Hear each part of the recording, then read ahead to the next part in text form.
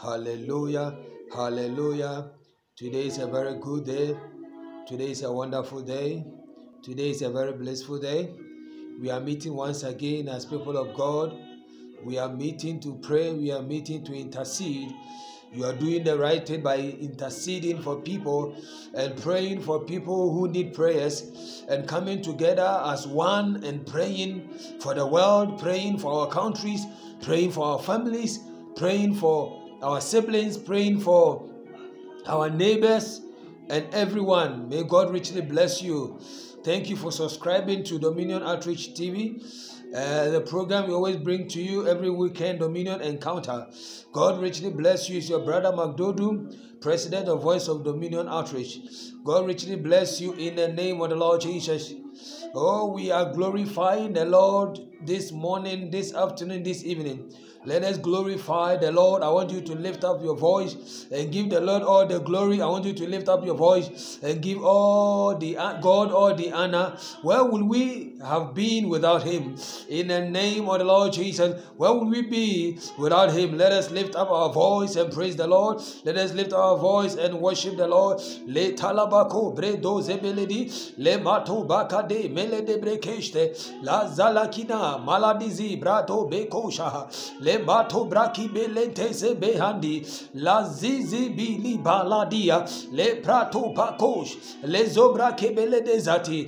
In the mighty name of the Lord Jesus Christ, the Son of the living God, Father, we lift up your name for this day, that you've made this day for us and we are counted among the living. Order we say that glory and honor be yours in the name of the Lord Jesus Christ, the Son of the living God. Thank you so much, my brother, my sister, my friend, my father, my mother. Thank you so much for coming to join me, for us to join hands to pray. God richly bless you. Today we were talking about something, about reports. We are talking about reports. Whenever we go to the hospital, yes, the doctor may give us his report concerning our health issues. Even in this time of COVID-19, I believe that we're talking about people having other conditions. They always say that if you have an underlying condition, you can easily die of COVID-19. That is a report or a research that the health practitioners and the researchers have been making. It is a report they are given at times when you don't have anything, you don't have any money, you believe that you are poor because people tell you are poor. That is a report, and it is up to you to believe it or not. But I came to announce to you that whatever bad report that has come your way, I want you to refuse it and accept a good report in your life.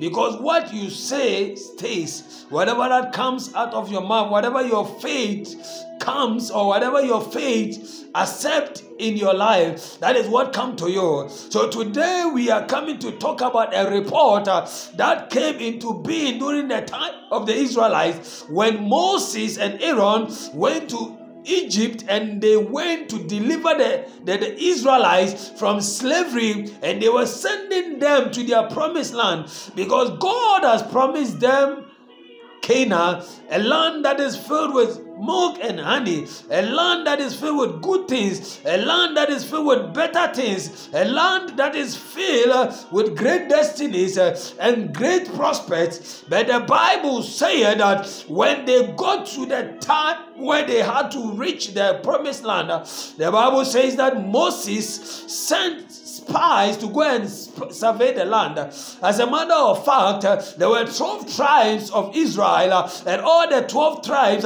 every individual or everyone is taken from the tribe to go and survey the land and bring them a report. And that is the report that today we are here to talk about. We are here to talk about that report that happened or that took place, or that announcement that was made when those 12 tribes went to survey the land of Canaan. That's why we are here today. So we will take our Bible verse or quotation from Numbers chapter 13. And when we read the verse 1 coming, it tells you about the tribes of Israel, the 12 tribes, the people that were sent to survey the land filled with milk and honey. And I want us to start reading from the verse 26 coming down. From 26 of Numbers chapter 13, I read. They came back to Moses and Aaron and the whole Israelite community at Kadesh in the desert of Paran. There they reported to them, to the whole assembly, and showed them the fruit of the land. Because Moses said that when they go, they should bring the first fruit of the land. They want to see how the land flourishes, how the plants grow. They gave Moses this account. We went into the land to which you sent us, and it does flow with milk and honey. Here is its fruit. But the people who live there are powerful, and the cities are fortified and very large. We even saw descendants of Anak there. The Amalekites live in the Negev. The Hittites, Jebusites, and Amorites live in the hill country. And the Canaanites live near the sea and along the Jordan. Then Caleb silenced the people before Moses and said, "We should go up and take possession of the land, for we can certainly do it." But the men who had gone up with him said, "We can't attack those people. They are stronger." And they spread among the Israelites bad report about the land they had explored. They said, "The land we explored divorced those living in it." That was a bad report. That how did you know that that land divorced its people? How did you know? Because you have never been to that land before. So I came to tell you, how did you know that you are going to die of diabetes? How did you know that COVID-19 is going to kill you? How did you know that that hypertension is going to kill you? How did you know? Because you have never experienced it before. It is something that came into you. How did you know that you are going to die of poverty? But they were saying that the land divorced its people. How did you know? Because you have never been to that land before. That was your first time of going there. That was a bad report. Yes, the doctor may have given you a bad report. He may have told you can never give birth. You are barren. But don't forget that Hannah was barren, but he gave birth to a Samuel. Don't forget that Sarah was so many years old. As a matter of fact, she had passed the childbearing age, but she gave birth. So why do you believe those reports? Why is your faith shaking? Why do you think that all hope is lost? A bad report. But Caleb and Joshua silenced the people.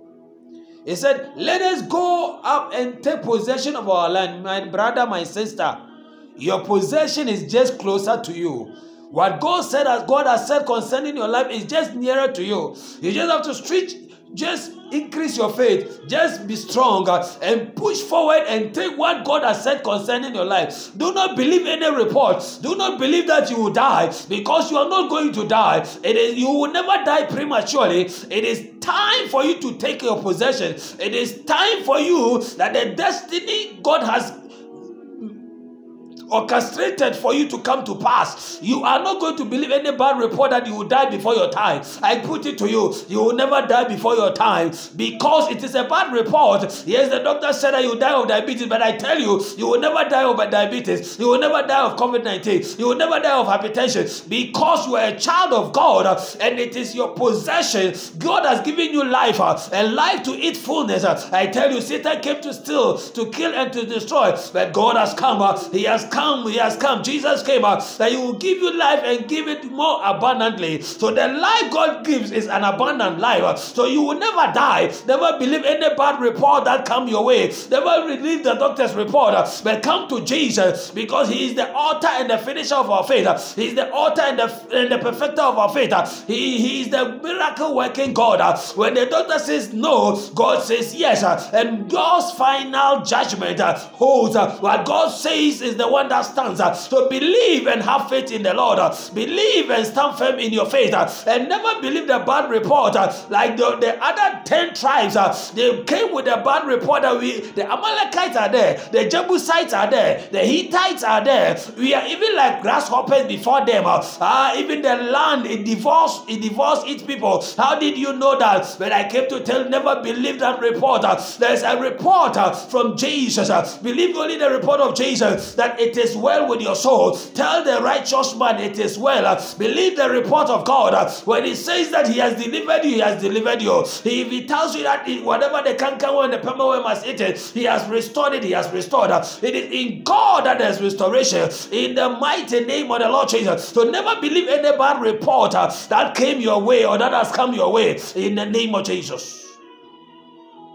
Because of the bad report the 10 other tribes came with, or the 10 other people came, the Bible says, when you read the verse 40, it said, that night all the people of the community, we are still reading Numbers chapter 14, still reading Numbers. That night all the people of the community raised their voices and wept aloud. All Israelites grumbled against Moses and Aaron. The whole assembly said to them, if only we had died in Egypt or in this desert, why is the Lord bringing us to this land only to let us fall by the sword? Because of the report, people started panicking. My brother, never panic. Never do anything against the Lord. Never give up. Never let what people are saying change your mind about God. Because the people gathered and they wanted to even stone Moses and Aaron.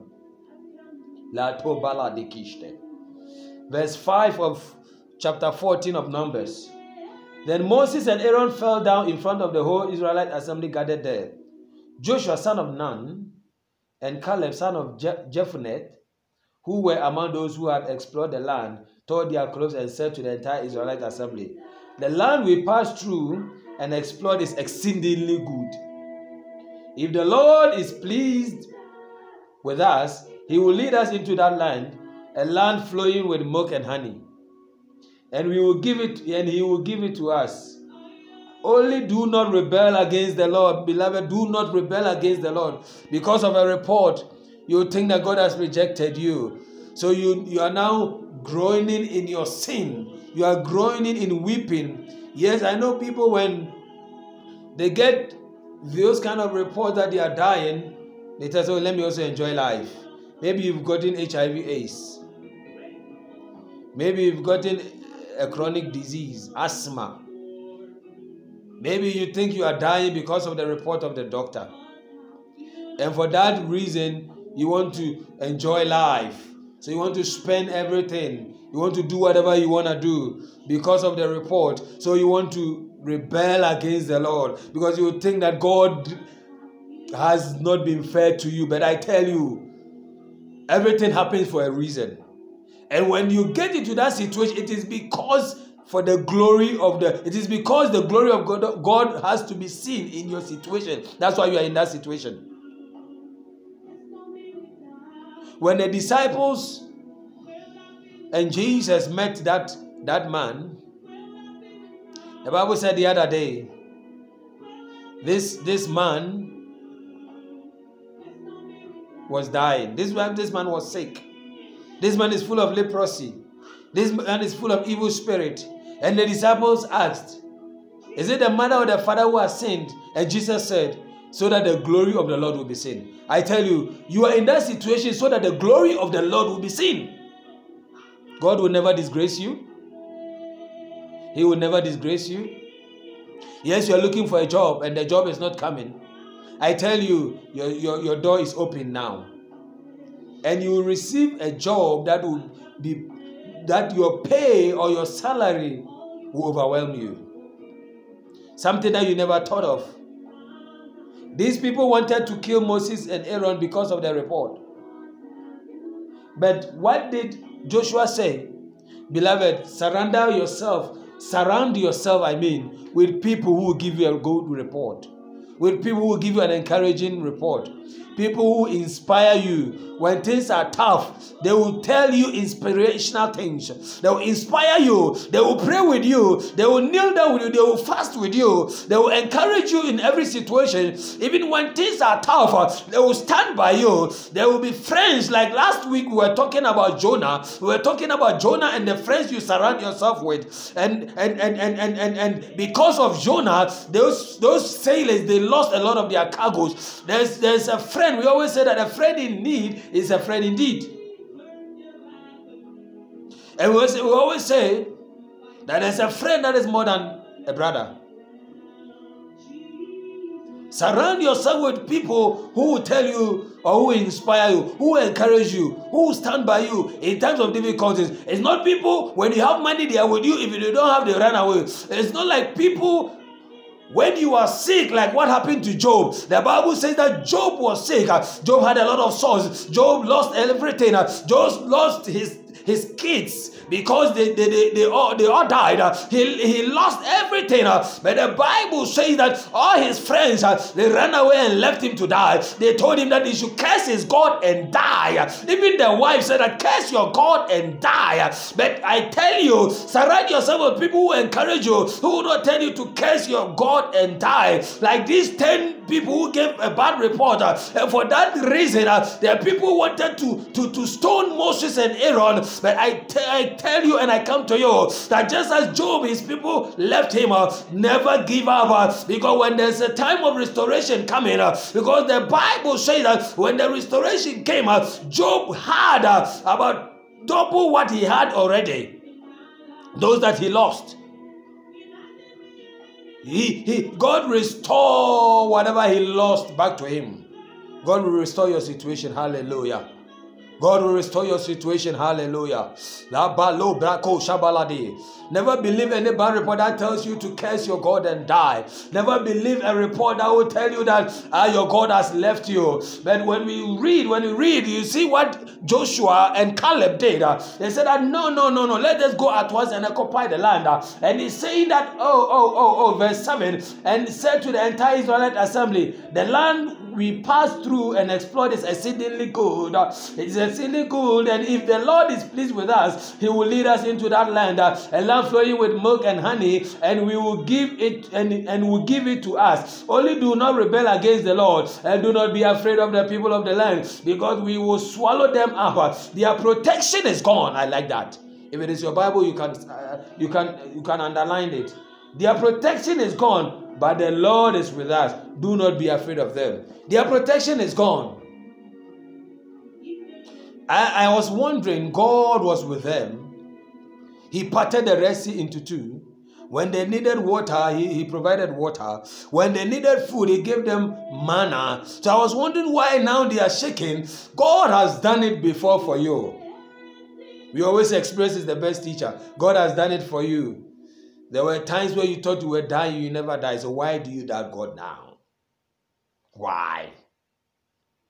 I remember back in the university days, in University for Development Studies, there was this lady who had a motor accident and the rib was broken, and the doctor said she needed an operation to be well. And I remember, I'm not saying this to glorify myself, I'm saying this to glorify the Lord. Then me and a group of people, we prayed for this man, this lady. I salute you, Papa. God bless. I'm Pemdakun. He gathered us. We prayed for this lady. And when he went back to test again, the doctor said there's a miracle. He said, you know what? This your rib is perfect now. Why am I putting this across? What I'm trying to say is that God has done it before. So why do you doubt now? He led you from Egypt to this time. So why do you doubt God now? I want to tell you, never doubt God. God is there for you. He will always be there for you. Never believe any bad report. But stand firm in the Lord. Be like Caleb and Joshua. Surround yourself with people like those people. And you can also be like them and do not say bad words. Do not curse God. Do not rebel against the Lord. But in every situation, all things work together for good to them that love God and to the called according to his purpose. So let us pray that, oh God, whatever situation that I am in, I'm not believing any bad report. But Lord, I am believing that, oh God, you are my answer. Oh God, you are the miracle working God. So attend to my situation in the name of the Lord Jesus. Whether it is work, whether it is job, whether it is sickness, whatever situation you are in, surrender it unto the Lord right now. Let us pray. Le palado bekoshe, le palada kido mahatia, le se le breke bele de zuba, ramatum bikati no shaha, rato shekete, remele de zuvi librati, li zaladaki mahande lebreente, le kosha hato, rapalado shebekosha, ramatu brakupidi pratasti, ramaladiki zibidi briantelege, lesete, ratu bahakati buasta. In the name of Jesus, you are delivered. In the name of Jesus. Thank you for watching and thank you for praying with me. Next weekend we're gonna come together again and pray. I would like you to subscribe to the channel Dominion Outreach TV. Subscribe, like, and share it with your friends, that every weekend they can also come back and we will pray together. Press the bell button for future notification so that whenever I post this video or whenever I come online, you'll be able to see it. You can also go to our Facebook handle, Voice of Dominion. Go and like our page. From Monday to Fridays, we always post devotional messages. God richly bless you. I love you, and I know you love me too. Bye-bye.